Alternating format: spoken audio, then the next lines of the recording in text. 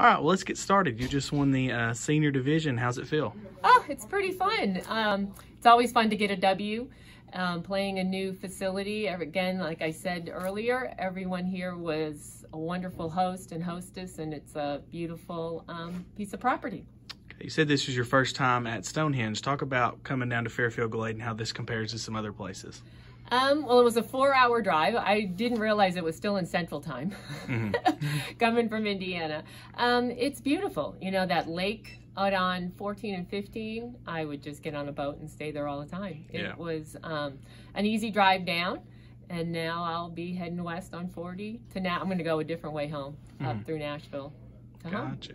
Okay, well, how'd you play through the 2 days? I played okay. Had a little problem last night when it started to get dark. I have night vision, so 14, 15, 16 were not good just because I couldn't see. Yeah. And my husband yelled at me for not stopping, but I didn't. So that was a little challenging. And then the rest of the time, I played steady. Didn't make anything that I usually make. I had a lot of putts under 10 feet that I didn't make, which I normally do, so it could have been a lower round. Yeah. Talk about battling the elements, rain for 2 days down here. It's patience.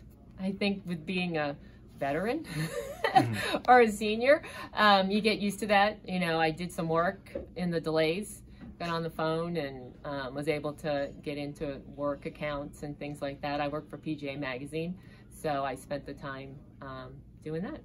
Gotcha. What's next for you?